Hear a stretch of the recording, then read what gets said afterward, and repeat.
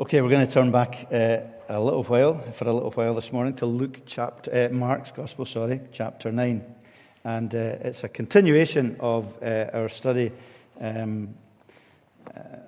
over ages now. We've been doing it in small chunks for ages. And what I want to highlight at the beginning is really that nobody has ever spoken like Jesus spoke. Nobody. Nobody's ever spoken like Jesus, ever. We saw a couple of weeks ago that, and everything is recorded in Mark's Gospel in its particular way for a reason. There was the amazing story of the transfiguration of Jesus, where he was transformed, he was morphed, as it were, in front of, there was Moses and Elijah were there, and his glory became evident. And it was a seal for Jesus and also for us to understand that he's no ordinary person. He's God the Son. He's divine. That is what his own claim was. And that was for his encouragement shortly before he heads towards the crucifixion and the cross. And what Jesus said, and some of these things that he did or that were revealed, baffled his disciples. They didn't really understand what he was doing. Eventually they did, and eventually their hearts were turned, and their whole lives and their whole thinking was turned upside down and inside out by this man Jesus. And that's the same for us if we are believers today. That's what's happened to us. Might not have been quite so radically dramatic for us, but nonetheless, that's what's happened in our lives. So the title of the sermon was Jesus Rocks the Boat. And I would say it's not so much that Jesus rocks the boat, he blows it right out of the water in many ways. When we recognize who he is and are confronted with his truth, which we'll see it is sometimes pretty challenging, and his love, which I hope is embracing and encouraging for us.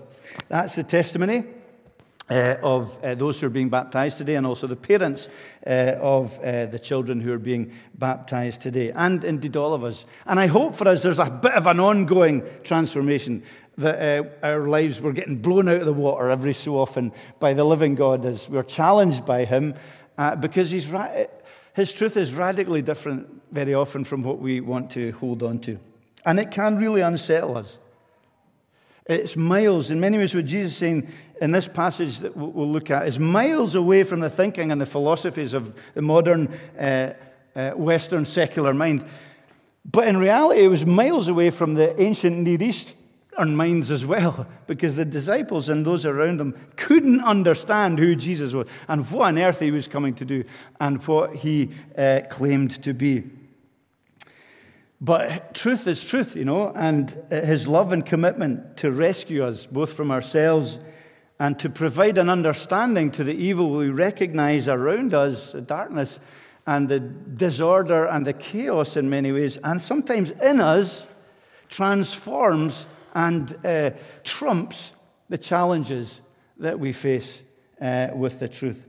So can I just say he sets the scene in the first place in the couple of verses we didn't read, which were verses 31 and 32, where he says, for he was teaching the disciples and saying to them, the Son of Man is going to be delivered into the hands of men. They will kill him, and when he is killed, after 3 days he will rise. But they did not understand what he was saying, and they were afraid to ask him. So that's the kind of introduction to the section that we read. And that's kind of really important, because Mark is putting it all in its rightful place. And he's saying, look, what I'm teaching you is in light of what's about to happen soon. This is the second time in Mark's Gospel, we've seen one of them, when Jesus predicts his death and resurrection. And each time the disciples say, what on earth is he talking about? What on earth is happening? What's going on? And he is, in a sense, he's preparing them and he's setting the scene. He's the promised Savior. So you've got this real juxtaposition between a transfigured Jesus, this glorious Son of God, this amazing divine being on the mountaintop. And then he comes and says, I'm going to suffer and die. And I'm going to be raised again on the third day. Big man. He's the big man. He's the living God. And this is what he's saying. And he says, he's going to die. He predicts it. But he said, well, we could all predict that. There's no big deal in that. But then he says, on the third day, I'm going to rise again. And he's claiming something hugely significant, that there was an incredible power and an incredible work that he was going to do that was for humanity. Not for him, but for humanity, proven in his resurrection. Now, that is tough for us to understand. It's tough for the disciples to understand.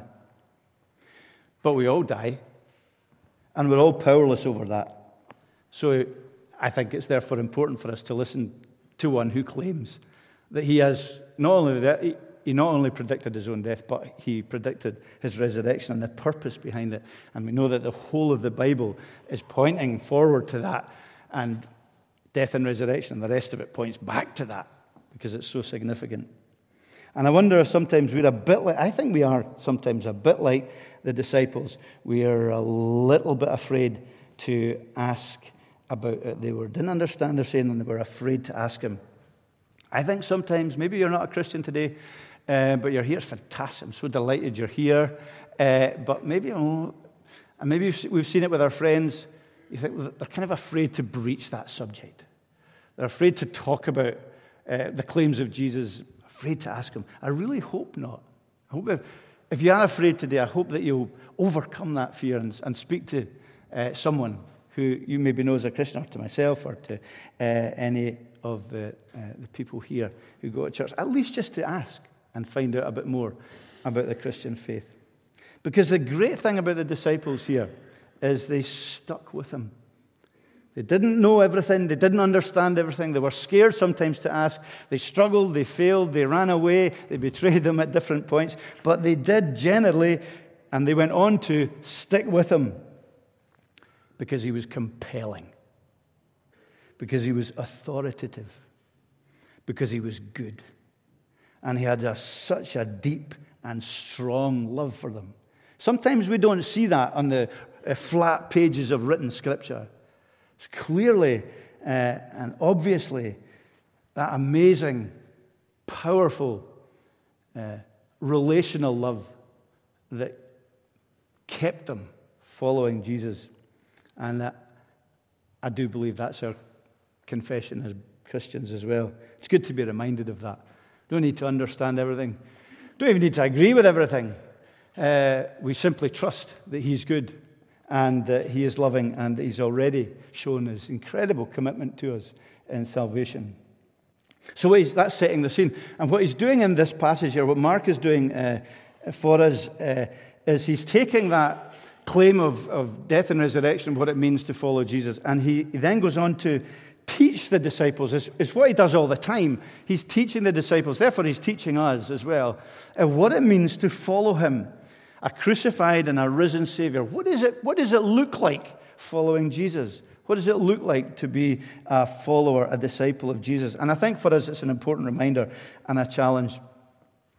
And it's if you see the passage, it's divided into 3 little chunks, handily.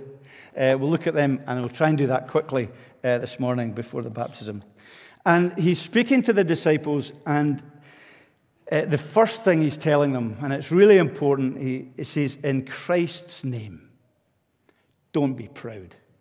Don't be proud. That's that first section entitled, Who is the Greatest? Because the disciples are going along the road and they're arguing with themselves, and they arrive at the house. And Jesus, it's almost quite a comical picture. Jesus says, what are we talking about in the road? And you can kind of imagine the embarrassment looking down and, what can I talk about? Who's the greatest? And it's an embarrassing moment. It's almost like a father speaking to his children, catching them out doing something a bit embarrassing and wrong. They were like spoiled kids along the road. They were asking, who's the greatest? And he is radically wanting to transform their thinking about that. And it's something we often are challenged, who wants to be first? Who wants to be most? What do we regard as greatness? And what is important to us? And so what he does is he says, who's the greatest? If anyone would be first, he said he must be last and the servant of all. And he took a child, which is really great and relevant today because we're going to be taking children up in our arms today. And he put them in front of them, and taking them in his arms, he said, whoever receives one such child in my name receives me. Whoever receives me receives not me, but him who sent me. And he's now, can I just put maybe a slightly different slant on this? Because this is not primarily about one being childish. He says, we're not to be like children being childish or immature or naive. It's not that. Nor is he saying, Christians, you should be cute and cuddly. You might be. All the better. But it's not really about that, because in the ancient Near East, when Jesus was writing, it would have been pretty radical to take children and take them on his knee as a teacher, and as a master, as it were, and someone that was followed by others, and say, you have got to regard yourself like these little children, because children in the ancient Near East had no rights whatsoever. They had no status. In the old days, I used to hear people saying that children should be seen and not heard. But in the ancient Near East, probably children weren't even to be seen or heard. They were really expendable. There was a lot of infanticide. Children were disregarded. They were unimportant, generally speaking. But that is what Jesus is speaking into. And he's saying, in our relationship with God, actually, we have no rights. We should be humble because we have spiritual need. We have no claim on him. We can't go into his presence and knock on the door and say, hey, accept me, take me. And we're equal. In fact, I'm better. I look down and judge you. It's not like that. He says in many ways, we come into God's presence and we should be like little children with no rights to claim ourselves yet. We see that Christ embraces them and takes them and loves them and redeems them. And that's what he's reminding us in terms of humility. That we, as Christians, we are humble. We ought to be humble at all times because we realize we have no rights to claim before God. Nothing that we could earn in his presence, but because of what he's done in salvation, we can come into his presence and be loved and be forgiven, and our identities can be found in him. And Jesus is taking that and saying, because of that, you should treat other people with great respect and with great love and with serving heart. So the greatest in the kingdom is the one who has a servant heart. So there shouldn't be in the church any pecking order. We shouldn't have any self-righteousness, and there should be no damning judgment on one another, because we recognize how much God has loved us, and we recognize how unworthy we are, not worthless, but how unworthy we are of his love. And therefore, we treat one another with great love and equality and respect. Remember, he's speaking here to disciples. They've been quarreling about who's the greatest. And he says, get a grip. Understand what it means to be a Christian. It's not about greatness. That's the first thing. The second thing is, he says, in Christ's name, and he's speaking primarily again here to disciples, he says, we're not to be tribal. So easy to be tribal as Christians, because we learn that John said to him, teacher, someone is coming and casting out demons in your name. We try to stop him because he was not following us. He wasn't one of us. Jesus said, don't stop him. No one who does a mighty work in my name will speak evil of me. The one who is not against us is for us, and so on.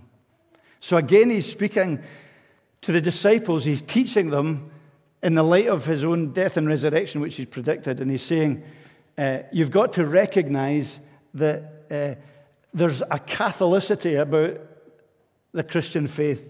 We're to be kingdom-centered, and we're not to be tribal. We're to have a warm and loving generosity towards everyone who claims to follow Jesus Christ and recognizes his salvation and who serves him. So for us in the Free Church today, particularly, I speak to our congregation, to St. Columba's here, primarily at this point. It's not a club that we'll belong to. We're not to think it's just my own folk, the people that are like me, because the gospel and Jesus Christ breaks every social, every ecclesiastical norm, as well as breaking and should break cultural, ethnic, and racial barriers as well. And we should recognize that, because that was what the New Testament church was like. It brought people from all different backgrounds and all different social status and all different parts of the community together as brothers and sisters. So you had slave and free, you had businessman and you had employee, you had young and old, and you had different nationalities, Jew and Samaritan, Jew and Gentile, coming together under Jesus Christ. And so it's important for us to remember as Christians that we may be diverse. We don't all think the same. We don't all have the same focus at every level, but we're not to be exclusivist or separatist as Christians. We can be very ignorant easily and think that our tiny expression of the Christian faith has all the answers and was like us. I have no doubt that heaven will surprise us by who is there and who isn't. A generosity of spirit, Jesus says, is absolutely vital, and that we serve with a cup of cold water whoever is in the name of Christ, and beyond that, obviously, as well. So, and then the third thing, this is where it gets really tough. In Christ, he says the third thing, in Christ's name we're not to be tribal, in Christ's name we're not to be proud, and also in Christ's name we're to deal with sin and live at peace together. So that this section starts with division and arguments and separation, and it ends with peace. Because Jesus is showing us the way to be peaceful with one another as disciples, followers of Jesus, and he's also showing us how to be at peace with him. He's rebuking the disciples in his teaching for being proud and not dealing with their own sinful attitudes to themselves and to others. I'm better than them. I'm the greatest. I want to be first. And he's dealing with that in this section. And what he's encouraging them and us to do today, all of us, look into our own hearts. Look into our own hearts. Don't look around you to see how much better you are than others in deserving of glory or fame or popularity or salvation or whatever. He's saying to them, and he's saying to us, deal with your heart attitude. And remember that as a believer, you are an example to other people. And that's what he talks about in this difficult section, which talks about temptation to sin, and he talks about cutting off your hand and gouging out your eye and hell and all these things. And what we need to understand within this as well, that he is using really strong but exaggerated language and visual imagery. It's not literal. It's not telling anyone to do anything like that physically. I hope you all get that. It's exaggerated, what we would call hyperbole, but he's using it to get across solemn truth. It would be like me in a much more trivial way at the festival in Edinburgh saying, I walked up the Royal Mile and I must have passed at least 1 million people. Now that's exaggerated language, wasn't it? Maybe there was. It did seem like it. But no, there wasn't 1 million people. But it's hyperbole. Or sometimes we more sadly, more solemnly, we hear about a tragedy and say, well, that sounds like hell on earth. Now, that is also hyperbole at one level, but it's getting across the seriousness and the devastation of an event. And when Christ uses language like that, and hyperbole and exaggeration, it's because he's wanting to get across really significant truth. And the truth he wants to get across here is, I'm sure there's much more than I'll say, but there's at least, he's reminding us that our hearts as Christians, and indeed everyone, need radical surgery.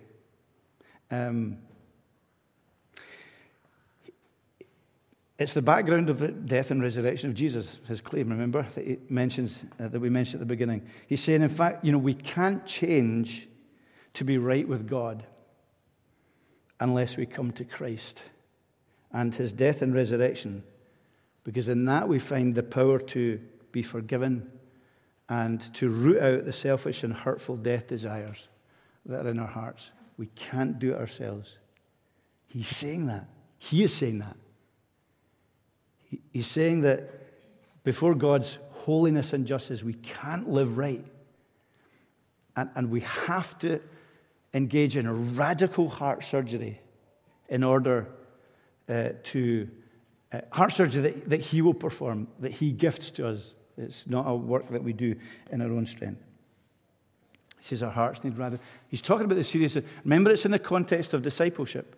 And he's saying to Christians, saying to us here as Christians, we're believers here, he's saying, get a grip. Get a grip on your heart and recognize the way you treat God sometimes, but more especially the way you treat others. You're not taking your heart seriously. You're stamping with big, heavy boots on other people. And you think that grace is cheap. And that it's easy just to believe in, yeah, Jesus died for my sins, woohoo. But he's saying, grasp the cost. And grasp the reality is what Jesus is saying. And what he's also saying as God, he's saying that there is an unseen spiritual reality. Hell is real. There, I've said it. It's not something we want to talk about, something that makes us uncomfortable and squirm in our seats. I'm not happy talking about it because it's such a challenging and awful reality, unimaginable. But Christ, gentle Jesus, meek and mild, who is God eternally, who takes on human nature and a human body, knows the unseen world. And he speaks with a perfect and settled knowledge about the afterlife and about the reality of heaven and hell. Places that fulfill either every perfected longing that we can enjoy in Christ or a place where our deepest dreads are realized. Now, that's uncomfortable truth. But he's reminding us, and he's reminding the disciples in their salvation, and he's reminding all who will hear him that our sin, which the Bible, our wrongdoing, which the Bible calls sin, which ultimately is just not loving him first and not loving one another before him. Our sin has consequences. So every believer and every baptized believer has come to Jesus saying, I know that. I recognize my need for cleansing. I recognize his astonishing love.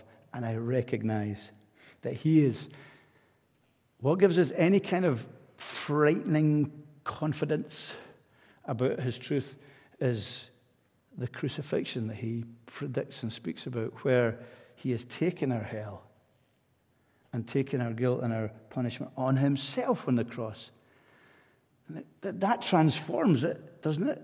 He doesn't just expose something and say, well, that's dreadful. You're damned. He says, I'll take it because I love you. Because I know there's no other way. That's God. I said at the beginning that it turns our world upside down. There's no one has ever spoken like that. No one can ever make that. He's either a nutcase, completely deluded, or he's true, because it's such a remarkable and outstanding claim. That's why he speaks so bluntly. And he gives that relatable. He speaks about hell, and he gives images and pictures, some here and some in other places. And I just very briefly want to say why, I think we misunderstand a lot about it sometimes. But really, ultimately what he's saying is if we don't deal with our sin, ultimately we're going to be on the outside of something really very, very good. Heaven is, and the recreated heavens and earth is going to be a recreation of all that is good and perfect from the inside out. No shadow, no death, nothing to destroy or harm. That's what he speaks about when he speaks about what he's going to achieve from his death and resurrection. His ascension to heaven, he's returning to usher all of that in. Nothing to harm or destroy. A perfect feast of friendship, of relationships, of love with God, and his love and his warmth and his purity and his generosity and his abundance at the very core of that. It's kind of a picture of the greatest family gathering that you can ever imagine. And he says it's to be outside of that. I think that's a relatable picture. If you've got a really loving family, it's a relatable picture being on the outside of that. If you've never had a loving family, you can relate to it because it's something you would long for, to be in that place. And that's one of the descriptions he gives. The other is it would be like choosing to live in a rubbish dump.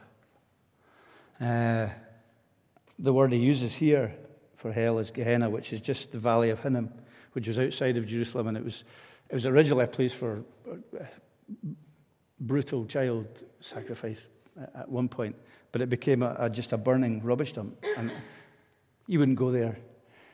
It stank.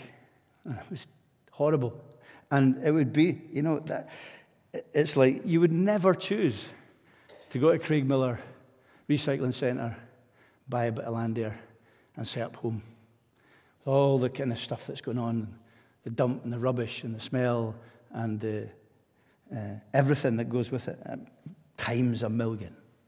That's the pictures that he gives us. But he does so in the light of the good news of the gospel, is that he has been on the outside. He's been on the rubbish dump on the cross. He's been outside of the city. He has known the darkness and the forsakenness in order that we don't need to. We're all very ordinary people. Can you imagine someone famous? If you were, if you were guilty of some heinous crime. Or no, maybe you had a massive debt that you owed and you were going to be bankrupted. But no, that doesn't work either. Sorry. I'm just talking as I'm going along here. But all I'm saying to say is, can you imagine someone important and famous willing to die in your place so that you could live? That would be an amazing thing, wouldn't it? It'd be amazing if someone paid off a great debt as well. But if someone was willing actually to give up his life, someone famous and important and significant, so that you could be free and you could live. I know it's a bit of an unbelievable thought, but that is actually what has happened in the cross. Times a million is that God the Son has said, I love you so much. I know you can't make yourself right with me, and you can't deal with death and overcome it and resurrect yourself. He said, but I will do that for you. I will satisfy divine justice and divine love as they kiss mutually at the cross in order that you may live. In his justice, either he pays for our guilt and our breaking of his laws of love, or we face the consequences of that on our own. And he's saying that primarily to disciples.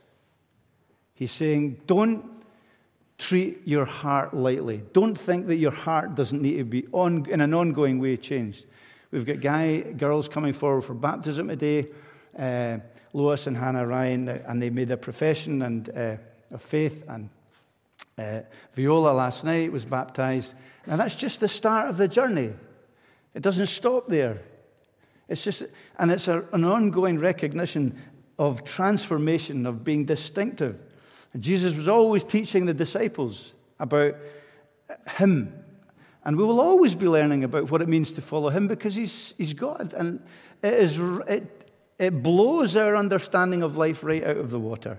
And in conclusion, he says, therefore, that is how we live as salt, and it's to be flavorful. Salt is good, and that is how to live at peace with one another. And that's what we're called to do.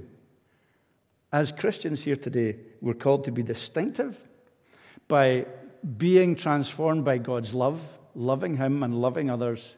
There's a great, I don't know if it was a song, it might have been a song, but it was a kind of acronym anyway. It was joy. I was very old. Jesus first, others next, yourself last. And it was good in the sense that it reminds us of the priorities of love, of divine love for us. We love him, love one another, and then we love ourselves. Not arguing, not fighting about who's the greatest, not pushing for importance and significance, but serving God. That's discipleship. And that's how we live at peace and not arguing with one another and being divided. And that is the great call of the gospel to us as Christians. But it's also, I hope you recognize, a great invitation to you, if you're not a Christian, to consider these truths that Jesus makes on our lives as the answer to our own needs, the answer to our own death, the answer to the world in which we live, which is messed up. And that's the testimony of our dear friends today, of Lois, of Hannah Ryan, and of their parents. Ryan and Kelly, who will also be joining in membership today, along with Hannah Ryan. And it's the testimony of Colin and Georgie and Eric and Kelly as the parents who by faith bring their children for baptism today. So let's rejoice in that visible symbol in baptism today. Amen.